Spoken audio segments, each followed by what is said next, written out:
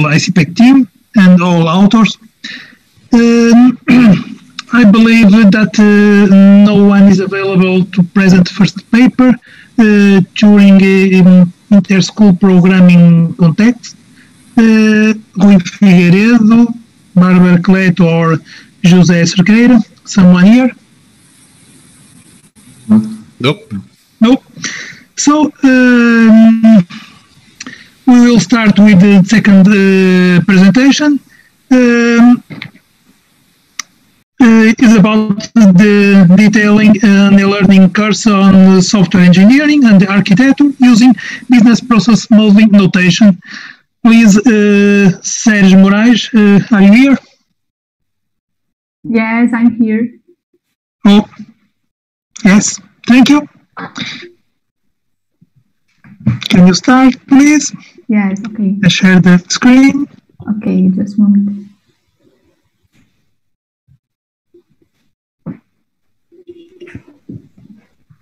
Okay, can you see? Yes, yes, thank you.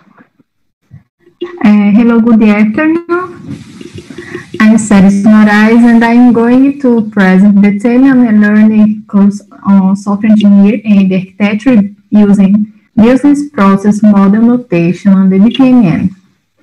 This paper was developed by me and Daniela Pedrosa, Mário Fontes, José Cravino, and Leonel Morgado, with the scope of the Scrum Program project.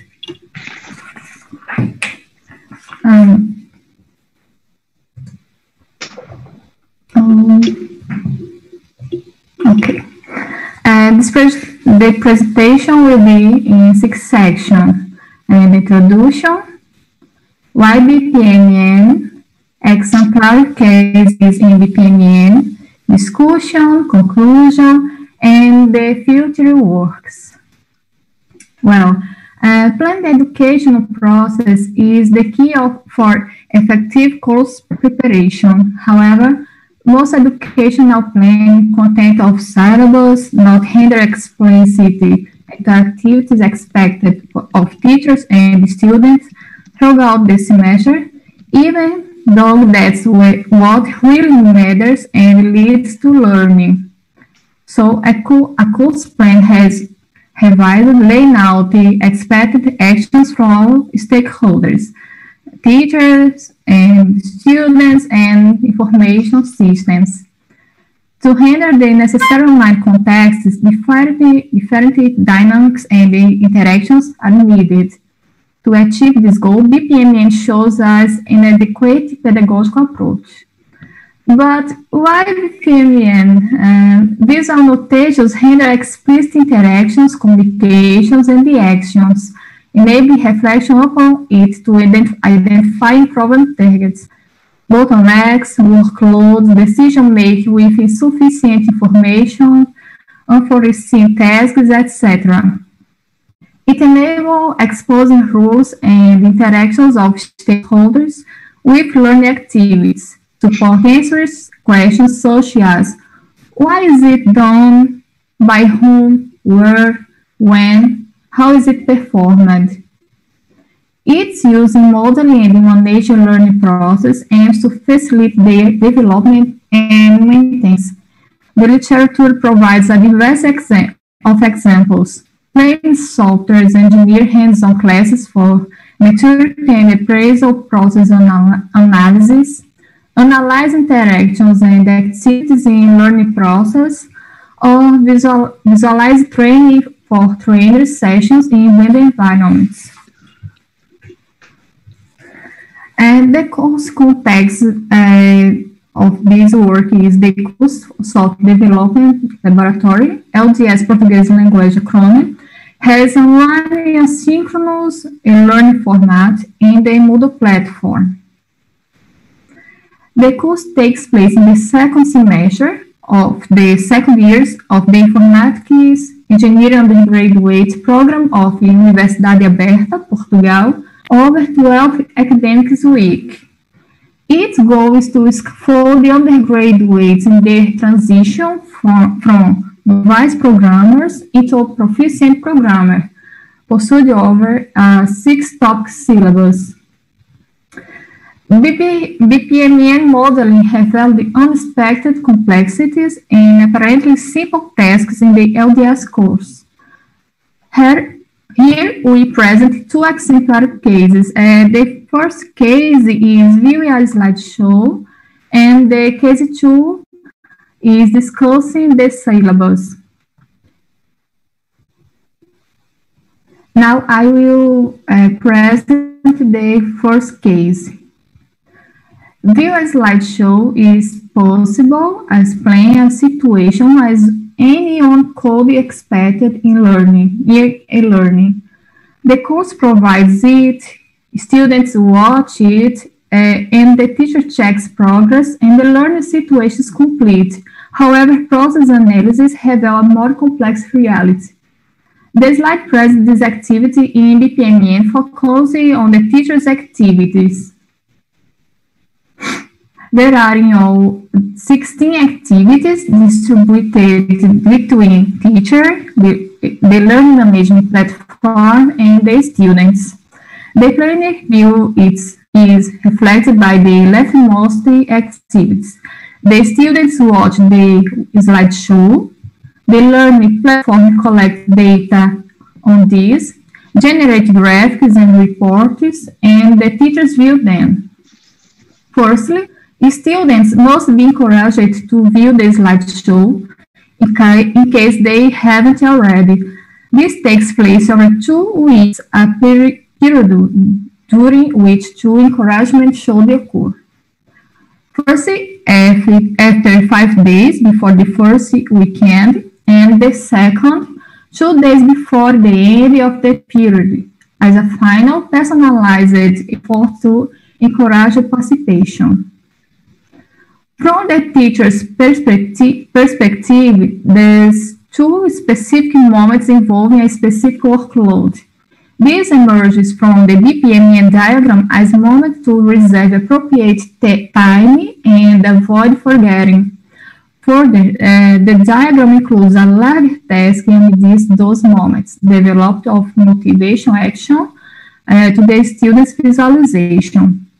Those motivational actions are diverse and may include, for example, monitoring viewing patterns, comparing them with individual students' class participation habits, considering other parallel tasks in the same course for the same period. The BPMN has framed the scope of these tasks as that occurring between set reminders, clarifying for the teacher's reflection and planning needs that it involves. Now, I will present the case 2. The syllabus provides goals, content, deadline, assessment methods, and study workload plan for the semester. All students are required to debate it for clarification or changes. Manage such interactions is a demanding task for the teacher, having to track all students' posted or lack thereof, establish whether feedback and encouragement are required or not. All this need teacher time and attention. Since all students should discuss, participation tracking is geared toward issuing alerts and provide context-relevant data and the activity support to different stakeholders. Most students will not participate right away. However, if no students participate at all, this will be discouraging. So, for the first few days, the teachers focus on the overall participation level.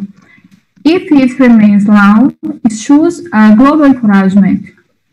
Near the weekend, prime students study time. If global participation remains low, a remainder is appropriate. By Monday, on second week, the teacher checks for participants that have not yet acted and sends them individual encouragement messages. As the final weekend nears, the final opportunity for timely participation in the activity, The teacher should escalate and send personalized messages to inactive students. Throughout, the teacher analyzes participating data to decide on the course of action. We identify 3 continual data analysis tasks: overall participation, individual participation, and queries feedback need. A 4th data analysis task occurs in the day 12. In order to provide personalized feedback, the teacher must analyze each non-participant individual's status and history. And about our discussion, the use BPMN help us to verify which gaps emerged organically, situations where decisions had to be made, but no explicit teacher action was foreseen beforehand, and similar situations. Identify which data must be collected in order to make those decisions. Identify shortcomings in the early outcome of the traditional course planning. Check with more rigor the teacher workload required to maintain the intended pedagogical intervention quality of the planned course activities. Also, this clear perspective on the teacher workload can empower teachers to adjust their efforts or develop customized tools to support their workload.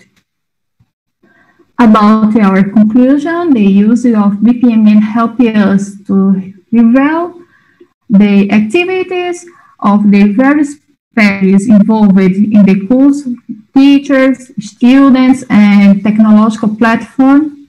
Verify aspects, tasks, and workload often implied, not explicit. Identify and define concrete occasions for critical interventions, when to provide specific, individual, and encouragement feedback, and which data to support that is available for the teachers and from the platform, and the clarification of the process that occur, enabling us to design strategies to promote self-regulation and co-regulation, identifying required intervention, the opportunity, and that the involved parties. And for the future works, reflecting upon this experience using BPMN, we are considering its potential as a tool for identifying specific alternative for better teaching action. It may provide a significant contribution toward didactic and operational re-engineer of course, and toward more adequate, more effective educational planning. We are also considering its potential to support the implementation of self-regulation and co-regulation strategies by supporting students' academic participation and the student planning, which contribute towards success. Thus, we suggest expanding this work by using BPMN to specify higher-order educational tasks, more complex and demand at the cognitive and operational levels than the ones present herein. Thank you for your attention. Thank you, Ceres, for your presentation. Thank you. Does anyone have a question? Tiago Gaziba, please. Okay, so it's a very basic question because I'm not into the topic of BPMN. So maybe you could elaborate a little bit. Why did you choose BPMN in contrast to other alternative like UML? Okay, because we understand that the educational process is similar to business process, and BPMN is to business process, né? since they have tasks, deadlines, communication between those involved, interaction between people and tools, and with BPMN, it is possible to make all these representations. And it's because this we chose the BPMN. Okay, thanks. I have one question. I think business process modeling notation is a great tool to organize, systematize, and make a good planning of structural course. I think so, but I think to use this tool in the point of view of the teachers. Do you think to also use this tool to the students better understand the workflow process of the learning process? Yes, tool is in the context the project program. Now, our intent is the vision of the teacher, but not in fact to modeling it to view for the students.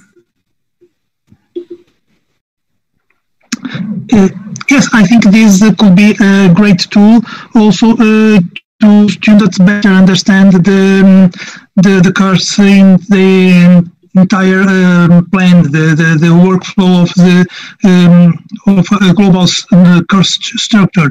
It's a good tool, I think, to a better comprehension of students of the whole thing. Yeah. So I have another question. You said business process modeling revealing unexpected complexity in apparently simple tasks. This is not a little contradictory with the benefits expected? I'm curious about it. Okay, it's emerged.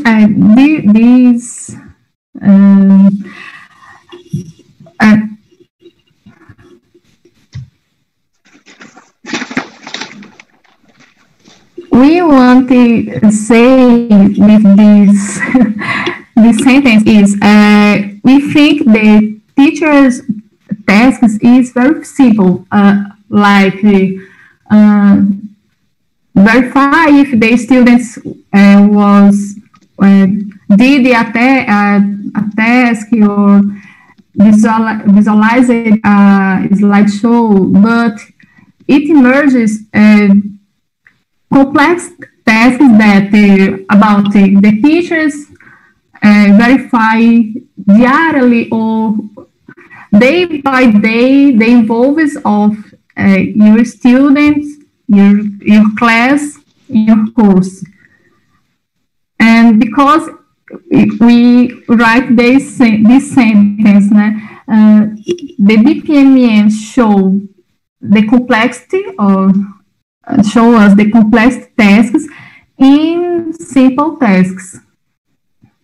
Yes, I think complexity is about the detail, but the benefits clearly is greater than this complexity according to the tasks details. I think it's and it makes a very good notion of the whole thing. I think it's about it. So, any question? No? Thank you, Ceres, for your great presentation. Thank you very much, Teacher. Thank you. So, we move on to the second communication.